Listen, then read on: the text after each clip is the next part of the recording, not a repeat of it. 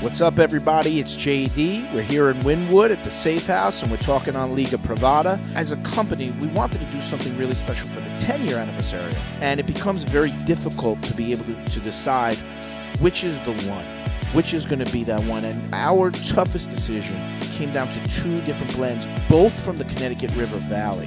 One of them was a Corojo material, which ultimately became the Liga Privada 10-year anniversary.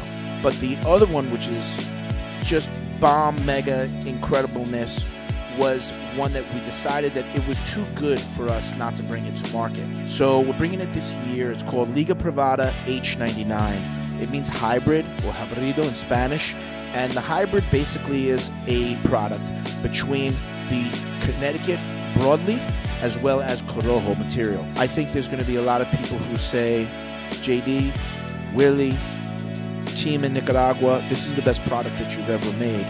It has all of the elements that a Liga Privada should have. One of the additional cool things about the Liga Privada H99 is that we're only bringing this one out in brick and mortar as well. This is a cigar that you're going to have to walk in and find it at your local retail store, certainly Drew Diplomats nationwide. You'll see it in the Toro for now. The filler, Nicaraguan and Honduran, binder, Mexico, and then the wrapper, you got the H99 Hybrid 99.